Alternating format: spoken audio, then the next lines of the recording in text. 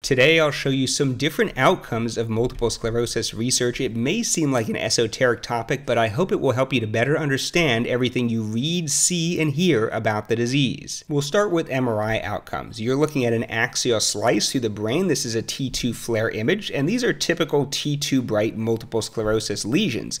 If a lesion is not present on a prior MRI, it's new. If an existing lesion appears larger, that's an enlarging lesion. Modern disease-modifying therapies that are highly effective are very good at suppressing newer active lesions, which normally correlate with risk of relapses. If a lesion is brand new, there can be a breakdown of the blood-brain barrier, and gadolinium contrast dye can extravasate within the lesion, as in this example. This is a sagittal image. You're looking at a posterior lesion behind the C3 vertebrae. These active lesions are also correlated with MS relapses. Another outcome is brain atrophy or shrinkage. Here we're looking at sequential MRIs in someone with active relapsing MS. On the left is the baseline MRI. The top images are T2 FLAIR, on the bottom with contrast dye. You can see there were many active lesions on the baseline scan, and then subsequent scans at year 1, 2, and 3, and 4 after baseline. And you can see over time the ventricles or fluid-filled spaces and the sulci or gaps between the gyri or folds of the brain are enlarging, suggesting that the brain is shrinking. It turns out we all have shrinking brains at about 0.2% per year just from normal aging, but some people with MS can have accelerated brain atrophy. If we can slow atrophy to the rate of normal aging, that would be a favorable outcome. There are also some biomarkers of multiple sclerosis. The most common one you'll see in modern multiple sclerosis trials is serum neurofilament light chain. This is neurofilament light chain, a breakdown product of brain cells that can be elevated in the blood and indicates central nervous system injury. It does correlate a little bit with relapses and disability progression, but as you can see in this study, people with progression of disability in blue and people with no progression of disability in red had roughly the same levels, so it's not particularly accurate in my personal opinion. This is ocular computed tomography, or OCT, a scan of the eye. Here you see the divot of the macula. This is the optic nerve. These are the blood vessels, and thinning of the retinal nerve fiber layer is correlated with worsening visual function, although the correlation between OCT and overall MS disability is not that strong. Now, to back up a little bit, there's one thing all of the outcomes I've shown you so far have in common, which is that they're not actually good research outcomes because none of them directly matter to you. What you want is to be able to walk better and farther, have good cognitive function, better vision, less pain, less fatigue, live longer, be able to play with your grandchildren, work, that kind of thing. Those are real clinically meaningful outcomes. We're just hoping that MRI scans and ocular computed tomography correlate with those things. And just because I could reduce the number of lesions you have or make your retinal nerve fiber layer thicker doesn't necessarily mean you'll walk or see better. So we should focus on clinically meaningful outcomes, which we'll focus on for the rest of the presentation. And by the way, this holds true for all of medical research. If I give you a cholesterol lowering drug or recommend a certain diet that lowers your low density lipoprotein, I'm not really trying to make the number on the screen look better. I'm trying to prevent heart attack, stroke, chronic kidney disease, peripheral vascular disease, that kind of thing. And so those are the actual good outcomes, and we shouldn't be satisfied with just changing things which we hope correlate with clinical outcomes. So the most common outcome in phase 3 MS trials is relapses. So a relapse or flare or exacerbation or attack refers to new neurological symptoms due to inflammation in a focal area. Some common symptoms include pain and vision loss in one eye, numbness or weakness of the limbs, double vision, vertigo, or various other symptoms that usually develop subacutely over several days to weeks. And there's no doubt this is a legitimate outcome. Relapses are bad. You don't want to have them. Some people are hospitalized, take a significant amount of time off work, have to receive treatments such as intravenous methylprednisolone. However, even this outcome has been criticized as a good long-term outcome, and I'll show you why. So it's true that early in the disease, relapses do correlate with worse long-term disability. So this is a study on time to DSS-6, so we're looking at the Expanded Disability Status Scale. This is a measure of disability in MS research. We'll look more at this later. And 6.0 means that a cane is required to walk long distances, 100 meters or more. And of course, this is a real and meaningful outcome. People prefer to not need a cane in order to walk long distances. And so people who only had one relapse had the slowest progression. It took them 22.7 years on average to require a cane. People who had 2 attacks, again, this is in the first 2 years of the disease, it was 18.7 years, and at people who had 3 or more attacks, it was 15.1 years. That's a 7.6 year difference of walking unassisted, very significant in my opinion. So maybe if we can stop these early attacks, we can improve the prognosis. And it makes sense. Some people have more aggressive MS intrinsically and have more relapses and tend to do worse long run. However, if we look at the big picture, not just the first few years, but total relapses over the course of the disease, the correlation goes away completely. In this study, we're looking at total relapses, people who had 1 to 2 attacks, 3 to 4 relapses, or more than 5 attacks. They all had roughly the same time to require a cane. And maybe relapses aren't as important as we think, and there's a lot of evidence that the timing and aggressiveness of progressive MS, that slow and insidious worsening over time that may go unnoticed at first, is the main driver of disability in MS, and relapses are actually of secondary importance. This interesting study compares people with relapsing onset MS, the majority of people with MS, versus those with progressive onset MS, in other words, primary progressive multiple sclerosis. And instead of looking at diagnosis or other definitions, they just chose 2 time points in terms of disability. So this is the time to go from EDSS 4, which is moderate disability, to EDSS 6, requiring a cane. And there was no meaningful difference between relapsing and progressive onset MS, suggesting that relapses may not be that important. The same is true for time to go from EDSS 6, requiring a cane, to EDSS 7, requiring a wheelchair for all but short distances. The progression was about the same between progressive and relapsing onset MS on average. Of course, there's a tremendous amount of variability from person to person, again suggesting that relapses may not be that important. Also, there's very strong evidence that people with primary progressive MS, the actual pathophysiology of the disease likely started long before noticed symptom onset. Indeed, if we look at people with progressive MS, activity, which could be new MRI lesions or relapses, does not seem to worsen the prognosis. Here we're looking at cumulative risk of new or worsening disability. There are 4 categories: people with primary and secondary progressive MS, SPMS,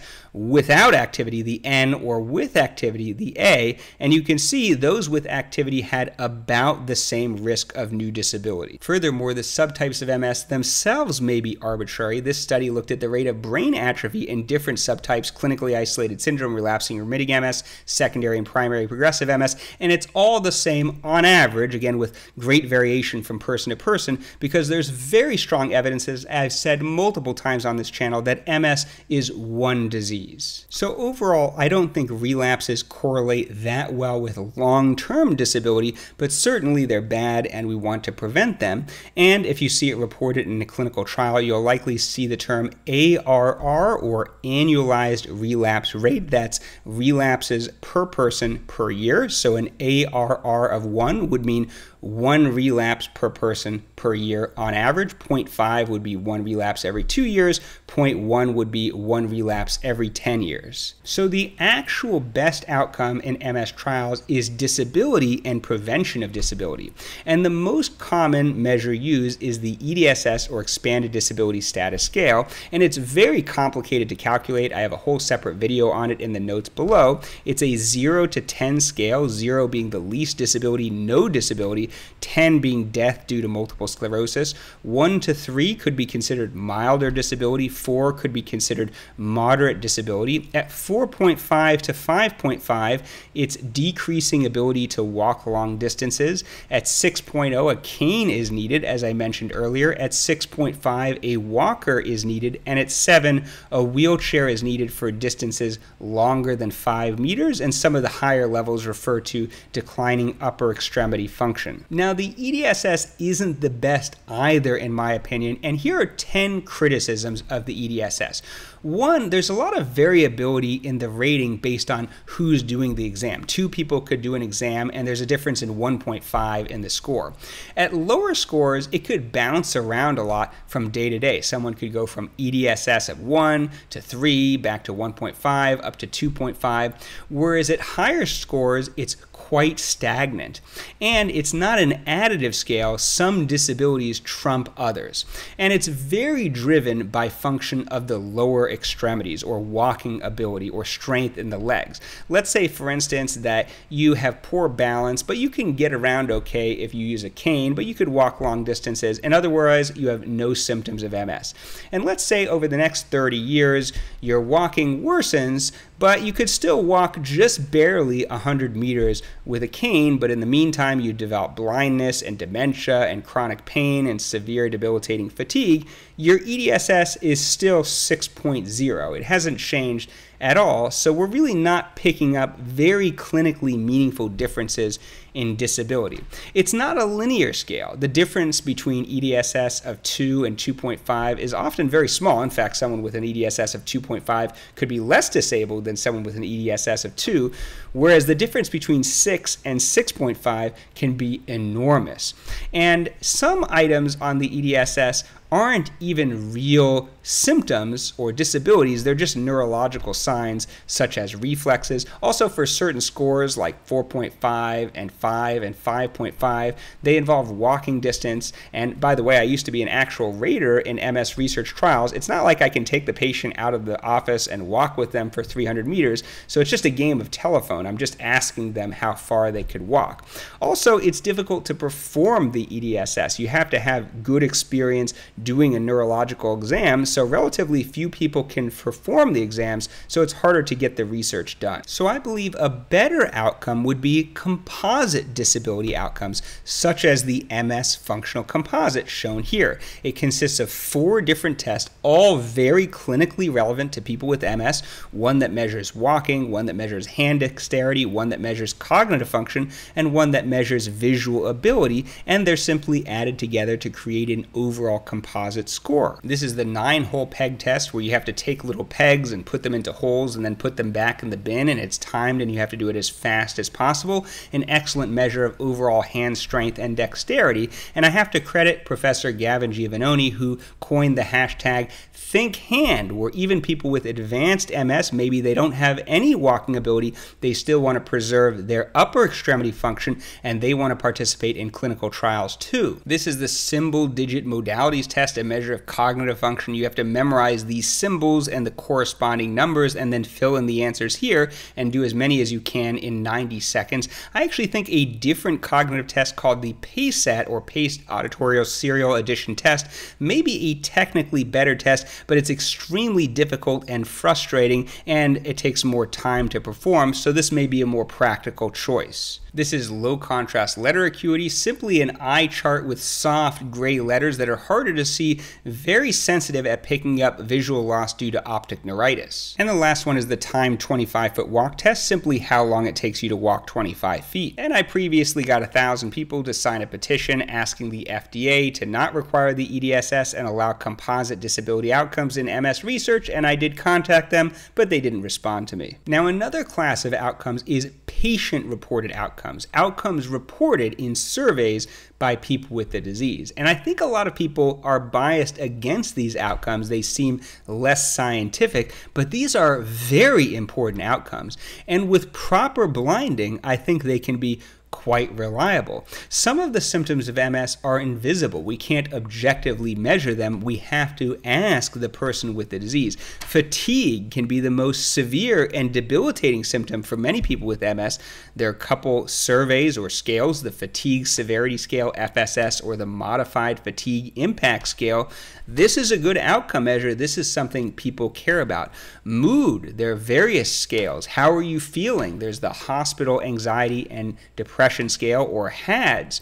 Pain, neuropathic pain, a very common symptom of MS. Is your pain better, the same, or worse? How would you rate it on average on a scale of 1 to 10? There are also some global scales, the Global Impression of Change. Are you about the same as a year ago when you started the trial, or better? Are you slightly better or significantly better? Or are you worse? Are you slightly worse or significantly worse? If more people getting the treatment than placebo are improved, that's a good sign. Also, their overall quality of life scales, the MSQOL, basically different symptoms of the disease and how they affect your overall quality of life. Again, if more people are doing better on the treatment than the placebo, that's a good sign. Now, for unblinded studies, let's say there's a supplement and it's an open label trial, people know if they're getting the supplement or not, and the only improvement is something like fatigue or mood that's totally subjective and no other objective outcome, I can understand how people could be skeptical of that. It'd be nice to corroborate this with some more objective outcomes, but it's a very meaningful outcome that really matters to people. Some other outcomes you might see, the 6-minute walk test, how far you can walk in 6 minutes. With the timed 25-foot walk test, people may be fast. They can do it in 5 to 6 seconds, but they tell me, I can only really walk a quarter mile. After that, my legs start dragging. I have to rest. It's hard for me to go to Disneyland or the mall or anything like that.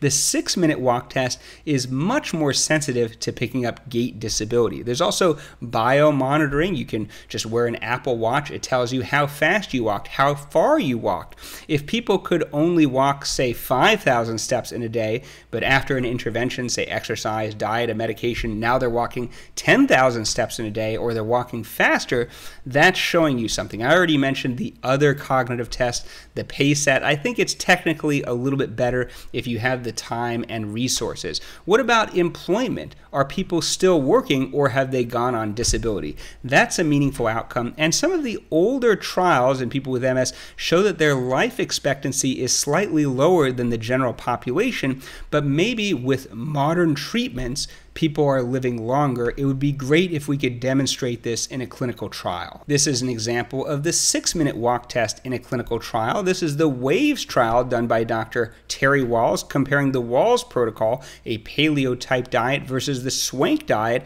a low-fat diet. And after 24 weeks, people doing the Walls diet walked a little bit further, over 6 minutes, though the difference was modest. If you have questions or thoughts about outcomes in MS research, please post in the notes below and let me know if you have ideas for other videos.